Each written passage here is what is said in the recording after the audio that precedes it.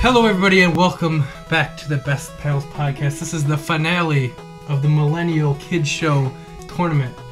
We have gone through Nickelodeon, we've gone through Disney Channel, we've gone through Cartoon Network, we've done Toonami, Fox Kids, WB Kids, there's probably more in there somewhere, and we've come down to our final four.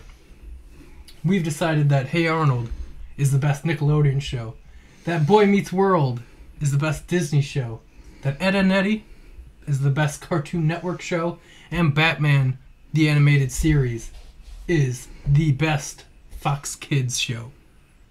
And now it is time for these four finalists to face off and figure out which is the all-time best Millennial Kids TV show. I am your host, Ben Richey. I am here with Bump in the Night, Jacob. Boo. Burrito wrapped Kate. Hi. And still looking like a ninja Jamie. Hi. Hi. Ninja. Hi. Alright, so our first round is actually going to be very difficult for me because it is Hey Arnold versus Boy Meets World, Jake. Ooh. Yeah, those are two of my all-time favorite shows, yeah. legitimately. Oh, dear God.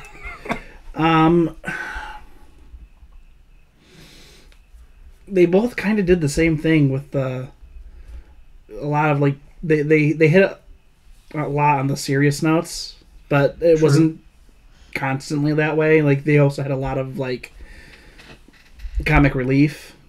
So I enjoyed both of them for that aspect. And I think, like you said before, Boy Meets World, you start off with as a kid and you grow up watching it. Yeah, it kind of grows with you. If you started watching it as a child in season 1, season 7... when they're all in college. Yeah, you're like, probably, I don't know, the show progressed a lot faster than real time does, so 7 seasons, what's that, maybe 7 years, so you'd be 15 while they're 18 in the show, so it kind of evens out. You kind of see from a child's point of view all the way up to an adult's point of view, and it kind of grows with you, which I think is great. While Hey Arnold, they were kids throughout the entire series. I do remember one of my favorite things in Hey Arnold is when he has the bus pass and it says, "Name, Arnold, born, yes."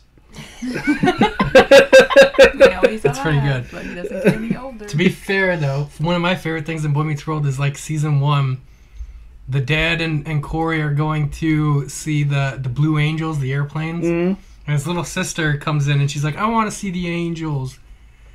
And Corey's like, "She can't sit still. She's gonna ruin it. She can't sit still." And the dad looks down and is like, and she's gone. And she's out, like, in that matter of like 5 seconds, she's come and gone. Took off. And I thought that was like just perfect timing, the way they filmed that. It was great comedic timing. Yeah, because it was, she can't sit still, and the dad's like, "Corey, she can come." And she's gone. And she's like, well. She can't sit still. Like, there's so much good about both of them. And it's hard to decide one or the other, but if I'm gonna go Boy Meets World.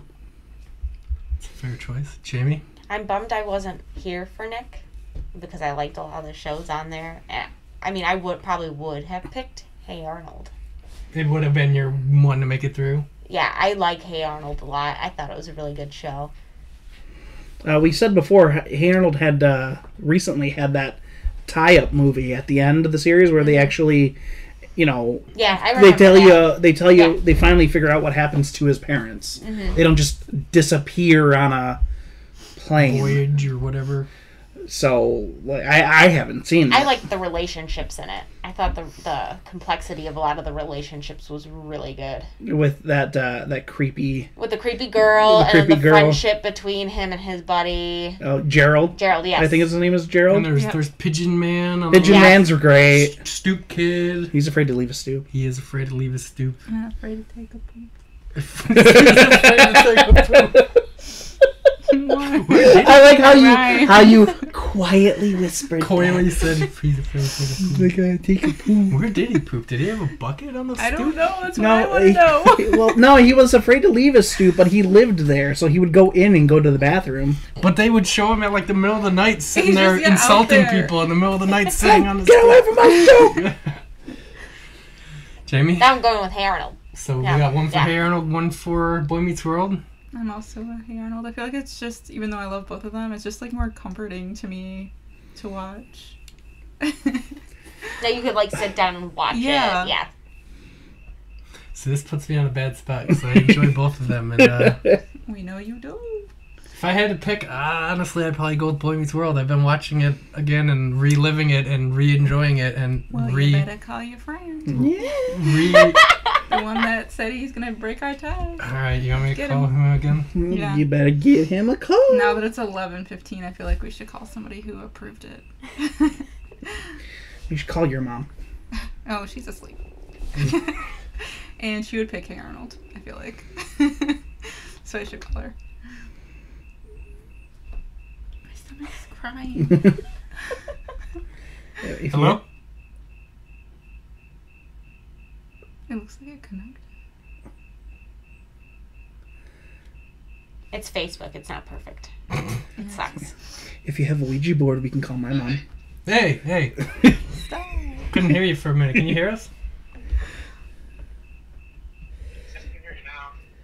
Okay, so we got another tiebreaker. Okay.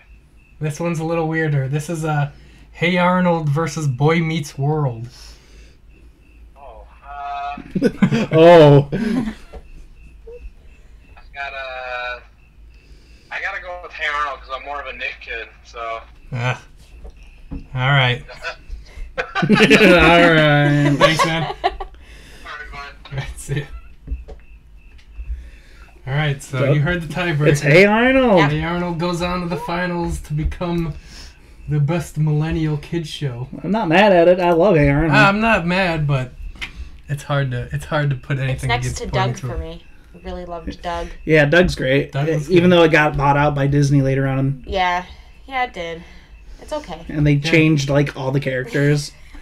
Like they gave like Even the animation style changed. yeah it did. they gave Patty Mayonnaise like they went from what Oh, the she had, suit- like, a weird she had a haircut. pixie cut. She went from like I don't know how to explain it. Her hair was wavy. Mm-hmm. You Yeah, know? it was like curled up. Yeah, and then it she was- went to this weird little pixie cut, and then like it's because they were all in high school at that point, I believe.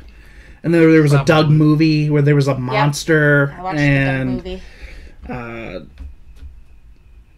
Roger Klotz was green and had red hair and somehow like stopped being an asshole.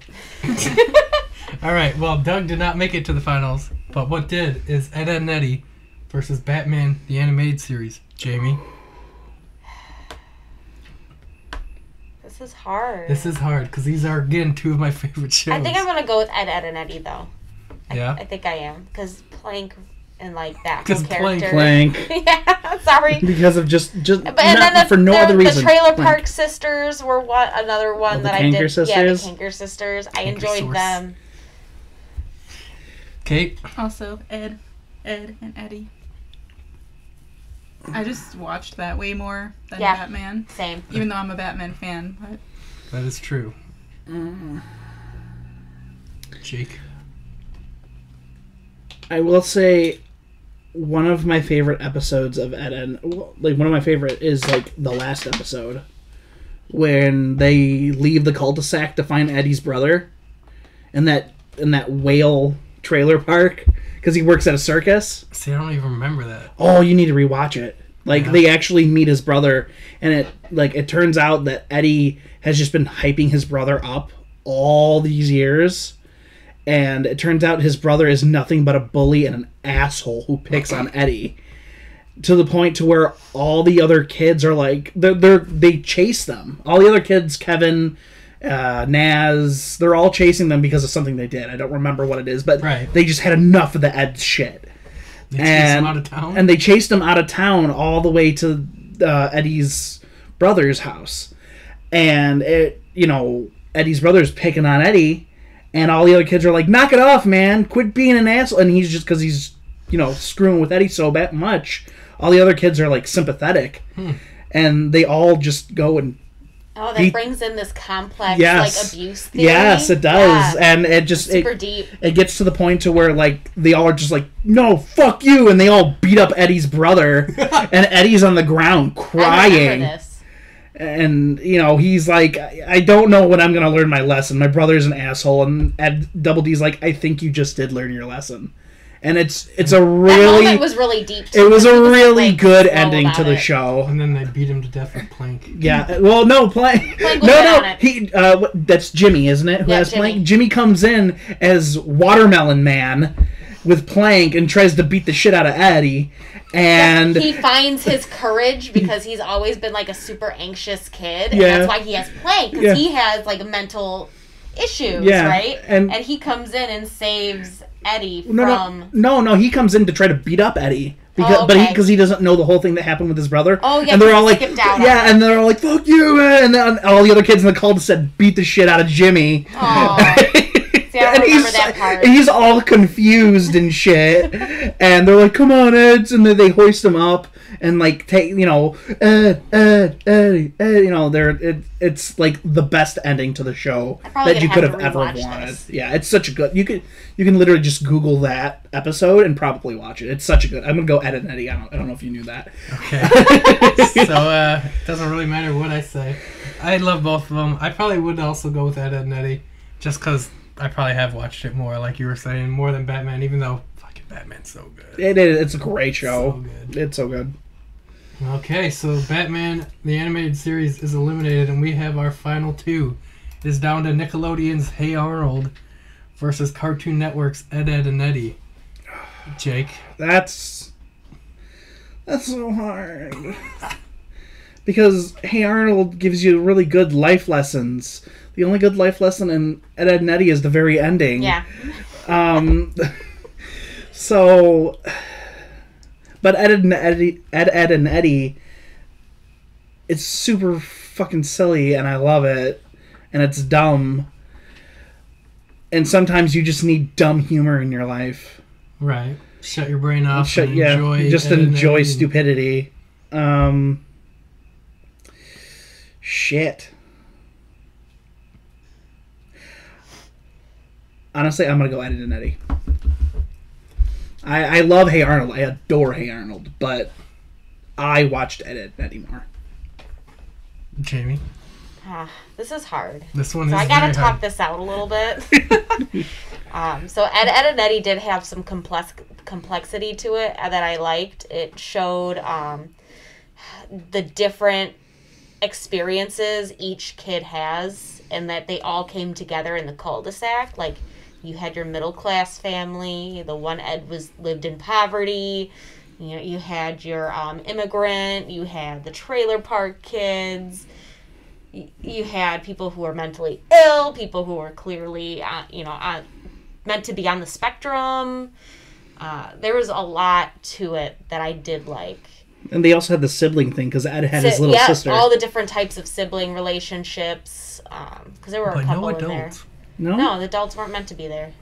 There's a creepypasta with that, where they think the cul-de-sac is actually purgatory and all the kids are dead. Yeah, I think I remember hearing about that. So, like, Eddie, the reason why Eddie's so, like, about money is because he when he died, it was in the Great Depression. And then they say when Ed died, he died when, like, comic books were, like, at the height of their thing. Or, like, Jimmy, the one with the braces, he died of cancer. That's why he's so pale. You know, so... Interesting. Yeah. And Rolf died in the early 1900s because he was an immigrant. He was an immigrant worker. You know, like a lot of stuff like that. So I think that's reading really deep into yeah, it. I know. Like that. We're going really far into conspiracy theories. But I do think that it's a neat concept, though. They used imagery instead of straight up, like, valuable lessons that the characters are learning. It's just all imagery.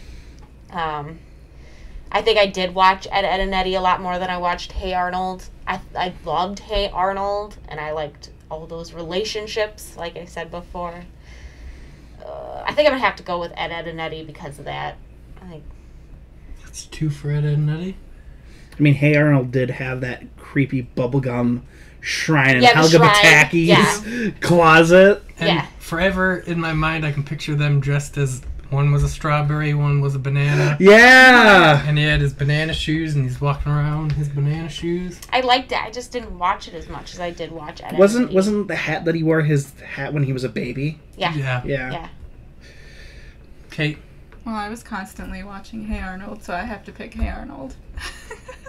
It's fair. Yeah. I loved and watched both of them extensively. And I feel like Ed, Edd n Eddy is like a underdog. Like, I think most people looking at this list would not think Ed, Edd n Eddy would Make it this win far? it. But I think I have to go with Ed, Edd n Eddy. I love Hey Arnold. I'm going to watch it again. I have the whole series. Yeah, I started rewatching it. And but hey, Ed, Edd n Eddy. I love Ed, Edd n Eddy.